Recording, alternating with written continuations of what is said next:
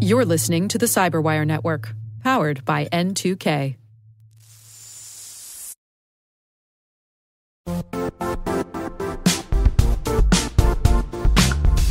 The IT world used to be simpler. You only had to secure and manage environments that you controlled. Then came new technologies and new ways to work. Now, employees, apps, and networks are everywhere. This means poor visibility, security gaps, and added risk. That's why Cloudflare created the first-ever connectivity cloud. Visit cloudflare.com to protect your business everywhere you do business.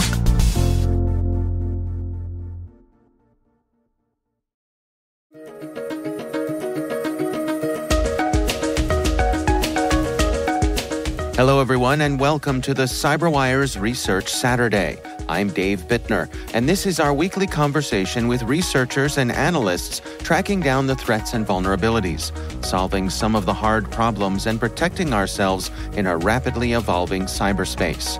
Thanks for joining us.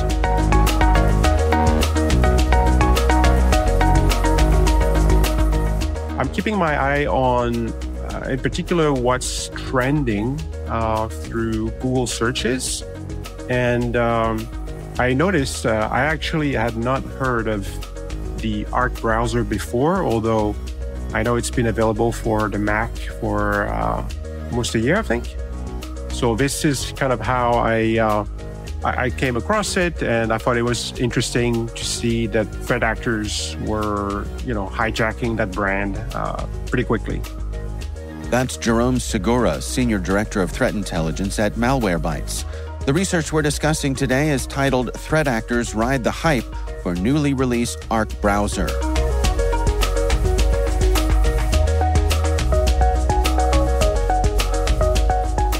Well, let's walk through it here together. Suppose I'm a Windows user and I decide that the Arc browser is something that I want to check out. And I go online to search for it. What might happen? So, most people are going to do a search probably in Google, being the most popular search engine. So you go to Google, you search for Arc browser, and, depending on your location and other factors, you may or may not see one or multiple ads. But, in this case, I was able to reproduce this attack time and time again. So I think it was pretty widespread. So as a user, what you'll see is the search results at the top. You'll see something called sponsored, which means it's an ad. It's a result that was paid for by an advertiser, and those usually appear before the organic search results. By organic, we mean those websites that have been crawled and indexed by Google. So, the ad appears at the top, and the ad could be from any advertiser out there. It could, most of the time we see, actually, it's funny because a lot of the time when, users who will do a search for a browser, they'll see a competitor in an ad. So if you go to Bing, for example, you search for Chrome, you're going to see an ad for Edge. And if you go to Google, you search for a browser other than Chrome, you might see an ad for Chrome. What in this case, so you look for the Arc browser, and the ad that was shown, and there are several variations of that ad, looked entirely legitimate. By that I mean, you're looking at a couple of indicators. One is the logo. So the logo in the ad actually matches the brand for Arc. And then you look, perhaps the more important one, you look at the URL that's shown on the ad, and it is arc.net, which happens to be the official website for Arc browser. Wow. All right, so I see this ad, and I'm trying to be careful, so I'm checking for that URL, and that seems legit to me. And I think to myself, okay, well, this is it. I click through. What happens next? So when you click on the ad, for most users, the majority of users will not see what happens behind the scenes. But what's happening is a series of redirects. So the click on the ad URL itself will send you to another URL that will check for a few things. Most of the time, what we see is threat actors, like legitimate advertisers, will use click tracking services. So these are marketing tools that the goal is to collect analytics on clicks, but also to make sure that the clicks are from real people. So anything like a bot or a crawler will be discarded.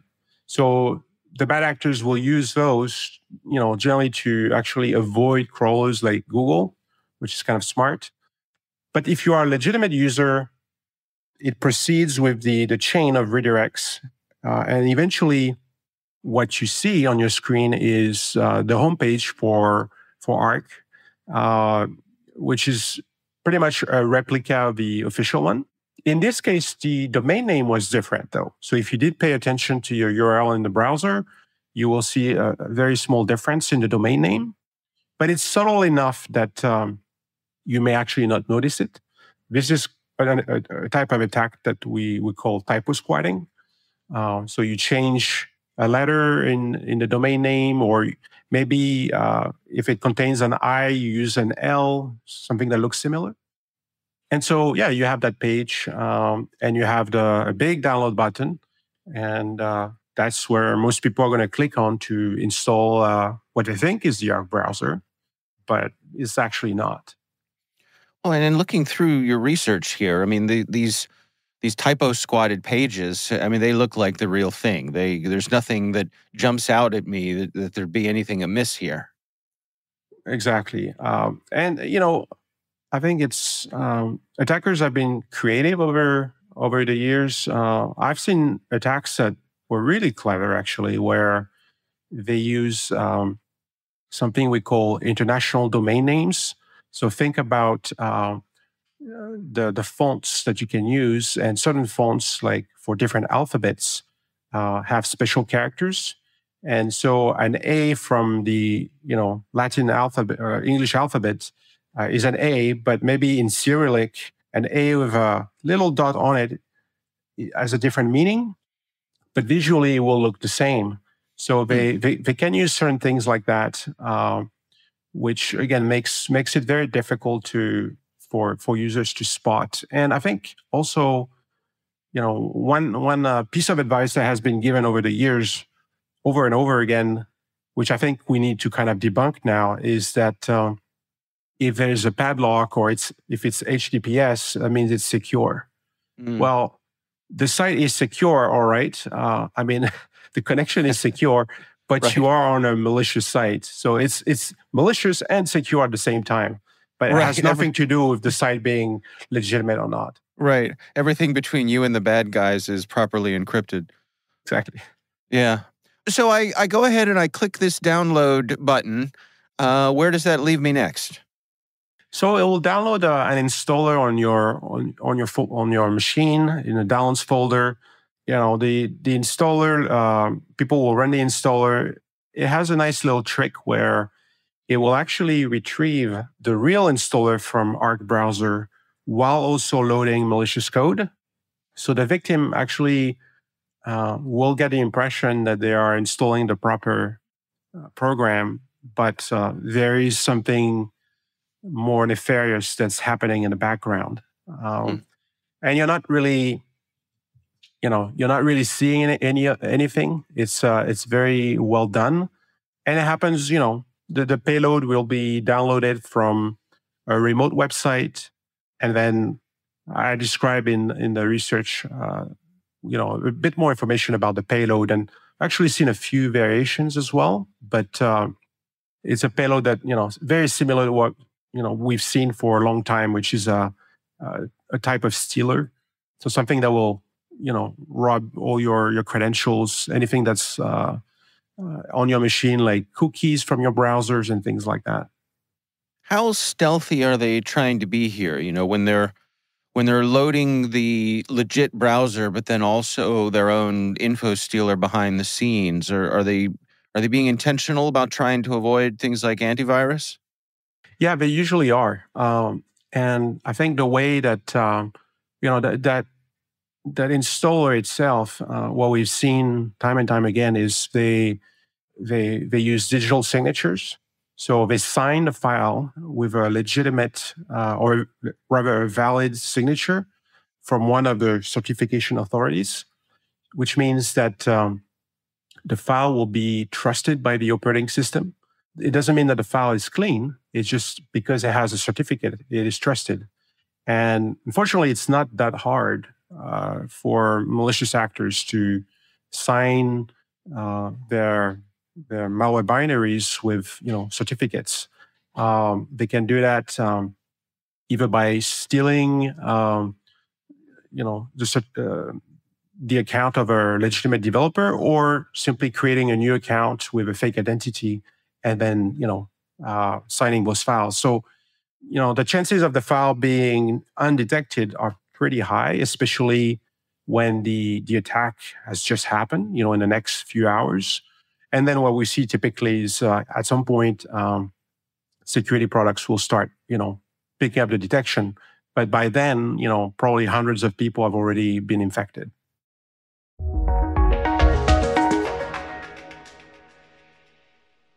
We'll be right back.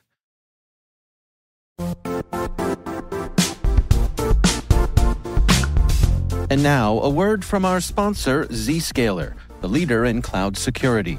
Cyber attackers are using AI in creative ways to compromise users and breach organizations. In a security landscape where you must fight AI with AI, the best AI protection comes from having the best data. Zscaler has extended its zero-trust architecture with powerful AI engines that are trained and tuned by 500 trillion daily signals. Learn more about Zscaler Zero Trust Plus AI to prevent ransomware and AI attacks. Experience your world secured. Visit zscaler.com/zerotrustai.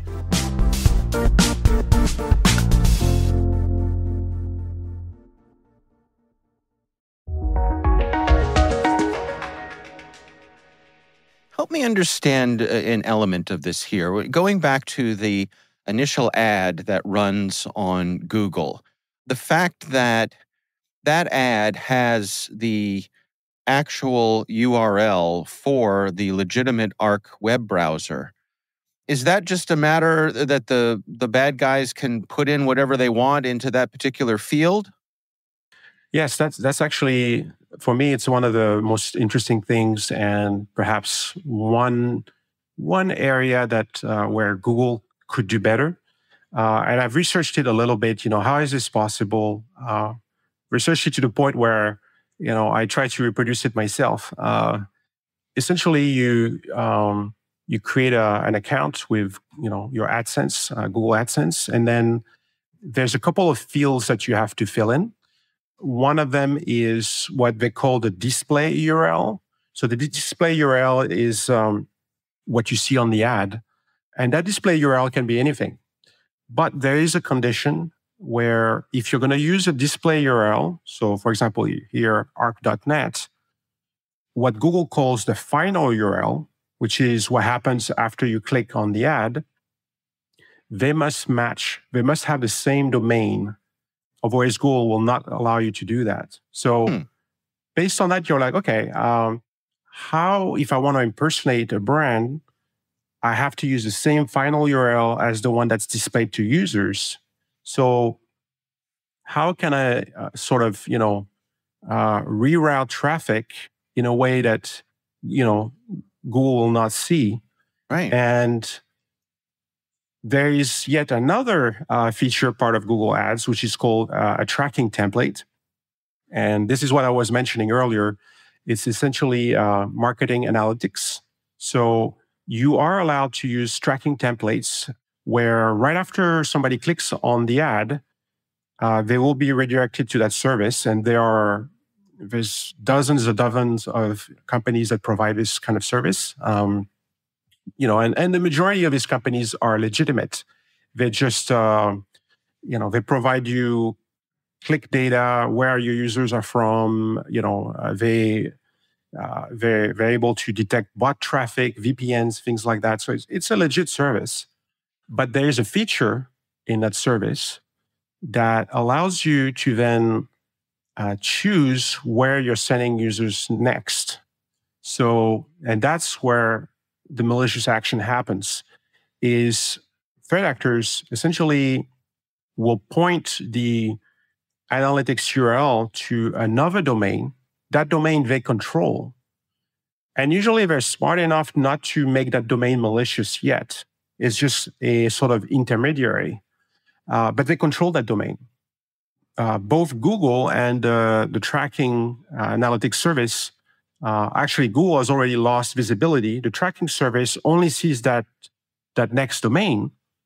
And then what happens is the attacker from that domain can then place another redirect, which this time will be to their malicious web page.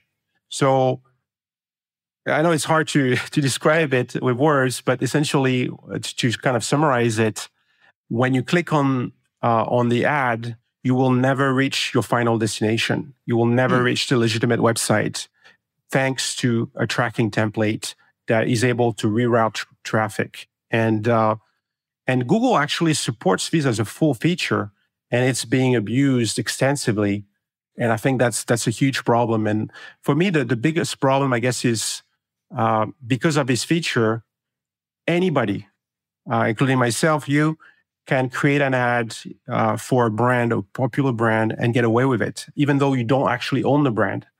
And that's just, for users, that's just really, really misleading. If the ad was for same Arc browser ad, but had a completely different URL that was not the legitimate website, I would say, okay, Google let an ad slip through that was malicious, but at least, the URL the users see is not the official one. But in all these cases, it is the official URL. So really, there is no chance for users to not fall for it.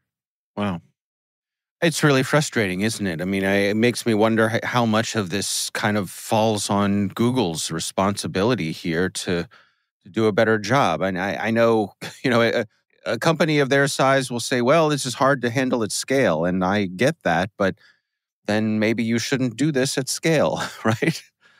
Well, yeah, I think, I've reported hundreds of malicious ads over the past few years. And I guess the thing that I'm always surprised is how, and it's not just me, I think it's really anybody could, if you know what you're looking for, you could just go out there, do a search, and have a very high chance of finding a malicious ad. In fact, somebody earlier was messaging me about an application, thinking, I think they were seeing, some of their customers that had downloaded a malicious installer for that application, and they believed that it was from an ad. I looked at the name of the application, which actually was a new one for me. I went on Google, I did a search. The first search at the first try, top result, sponsored malicious ad. So that, to me, if it's that easy to find, and Google is not, identifying those, we have a problem. Yeah. Right? For sure. Yeah. Well, what are your recommendations here? I mean, let's suppose I'm somebody who's, leading an organization when it comes to security. How do I put the word out to the folks in my organization to best protect themselves against this sort of thing? Well, there's different mitigation strategies you can do. I think one of them is looking at the behavior for your users. Do you really want your users to be Googling software to download on their, work machines? Probably not. Not just because of potential malicious ads, but also there's other dangers. There's a lot of sites that rank high in search results page using things like SEO poisoning attacks. And there's a bunch of, affiliates and other, there's just so many potential dangerous, avenues to go through that way. So my recommendation is that you provide your users a safe repository of the apps that they will need. So things like Zoom, WebEx, Notepad, all of that kept up to date in a repo so that users don't have to go and search for them.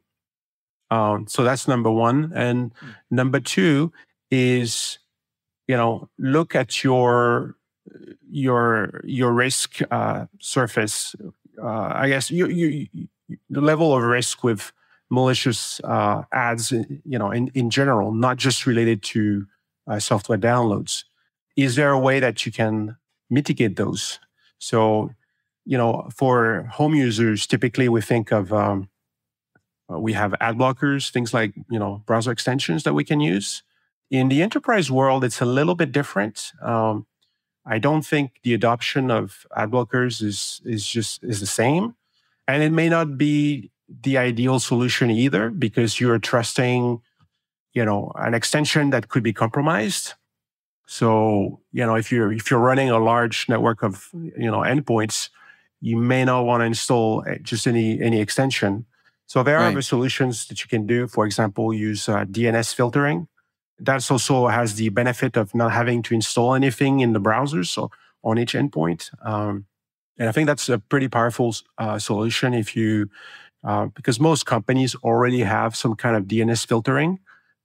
If you add domains that are serving ads, whether it's Google or Bing or, what have you, you can really cut on a number of attacks doing that blocking just through network traffic.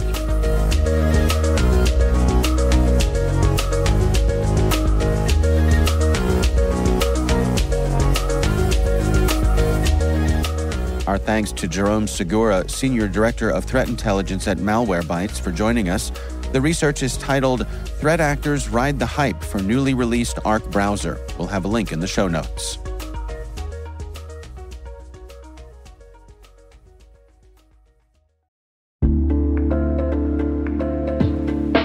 Are lengthy security reviews pulling attention away from your security program? With the largest network of trust centers, Vanta can help you streamline security reviews to win customer trust, save time, and close deals fast. Proactively demonstrate security by showcasing key resources like your SOC 2 or ISO 27001 and provide real-time evidence for passing controls. And when a security questionnaire is required, Vanta takes the first pass for you. Visit vanta.com/cyber to take a self-serve tour. That's vanta.com/cyber.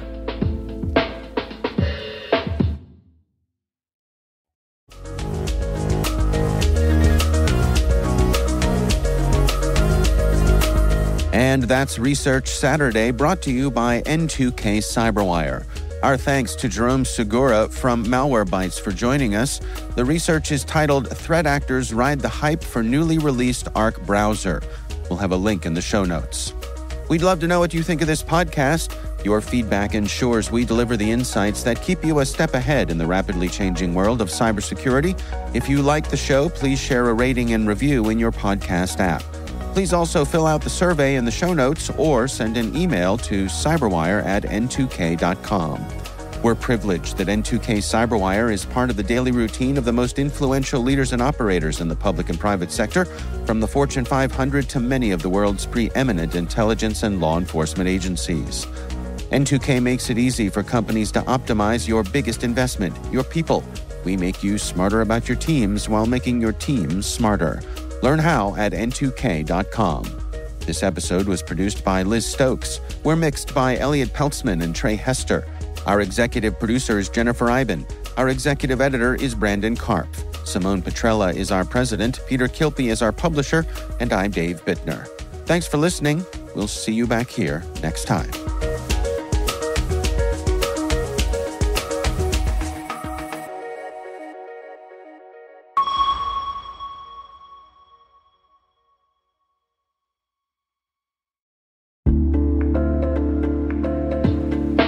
Hi, everybody. It's Maria Varmazes here, your host over at T-Minus Space Daily, and sometimes a guest on Hacking Humans, too. We here at N2K Cyberwire work hard to bring you concise, intelligence-driven news and commentary and we'd like to know how we're doing. Please take a few minutes to complete our audience survey and share your feedback to help us continue to grow and meet your needs. Visit cyberwire.com/survey. That's cyberwire.com/survey to get started. Thanks so much for your input as we reach for the stars. It means the universe to us.